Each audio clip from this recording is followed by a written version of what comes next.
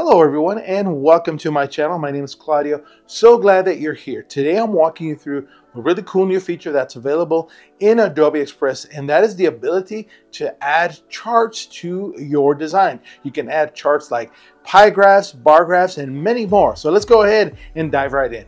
Here is a project I created in Adobe Express. This is the donut challenge, our favorite, or I should say most popular donuts in our household. And I'm going to create a graph that represents our favorite donuts. Before I do that, just a little bit about the design here. All of these little donut shapes I used were pulled from the Elements menu within Adobe Express. Over here on the left-hand side, you'll see Elements. And from here, I just did type donut, and I was able to find all these different donut shapes. And you see here you have images. I used icons and just changed the color to white, or in this case I also had some recommended colors to choose from. We're going to go ahead and remove this. So let's go ahead and add the chart here. So we're going to go to Elements on the left hand side where we just used our donut icons here, but over here you'll see a charts option. We have bar charts, pie charts, donut charts, progress bars, donuts, half donuts, and gauges. I'm going to actually use a bar graph here, so let me go ahead and choose view all. Now I could use the donut one, but donut graph is very different, and for this specific representation of information or data I want to use the bar graph. So here we have the different types. I think I'm going to go ahead and go with, let's see, this one down here, and let's go ahead and we could resize this a bit here. Look at that, very cool. I want to make this fit, maybe make my text a little bit smaller up here at the top. There we go. We're going to move this subtitle right down here. So there's our graph. And what you can see over here on the left hand side is all the different types of information. Item 1, item 2, 3, 4. You can add more. And I have these donuts that we decided to use. We went with glaze. So over here you have the option to change the name there. So we've got glaze, and I've got chocolate glaze. So I'm just copying the information from my notes here, and we'll go ahead and complete this. So as you can see, it's just a matter of copy and paste. You could also just type in the information, and once you start making those adjustments, you'll see the changes reflected on the graph over here on the charts. I got one more to do here, and if you need another one, just use the add the new option or add another item, and there you have it. Now, we did not eat that many donuts in the house. That would be way too many.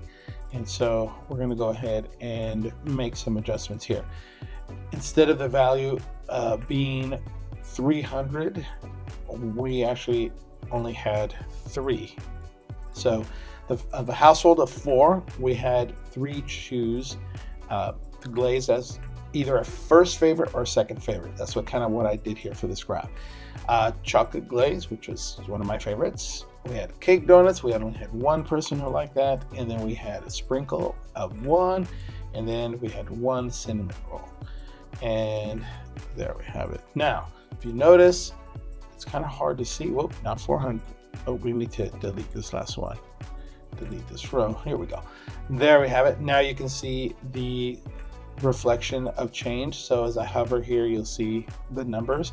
And what you can do now, if you want to change the colors of the graphs, have a little more fun, you can click in here and again choose it. Now this is following the color design of this project that I made, but you can go through and change it to whatever you want.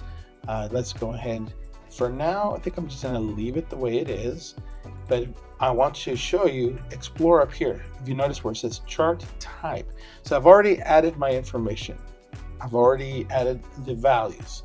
And so if I go up here to chart type, you can adjust the way that those bars will look like. So you can round those corners or make them perfectly square. As you can see, you can make this wider, separate them furthermore. You can show the values on the top. You can have a grid line showing there. and you can also have labels here. But since it's not a lot of information in this case, I probably won't use that. The legend is there. You can remove that, but I think for the sake of this, I will leave it. And then if you want to, you can view all the different types of bar graphs as well. I should say charts. You see there? So up here at the top, you have all the different ones you can choose from, finding the one. Let's just see what it looks like as a pie chart. There we go. And then we have the donut version there. I'm gonna go back to the bar graph here. I think it looks pretty good. Let's go back to the original one. I think I'll do that right there. Let's go back and change the spacing here and then make this a bit bigger. So I did a little bit of editing, resizing the donuts in my design. And also do let me know, what is your favorite donut out of these 5 right here? Or if you have a different one, let me know in the comments. And that's how easy it is to add charts like pie graphs and bar graphs into your projects using Adobe Express. So now it's your turn to give it a try. Don't forget to hit that like button, subscribe to the channel, click the bell to be notified for videos just like this one, and please do share this video with your friends. Thanks again for stopping by and watching this video. Until next time, have fun creating. Peace.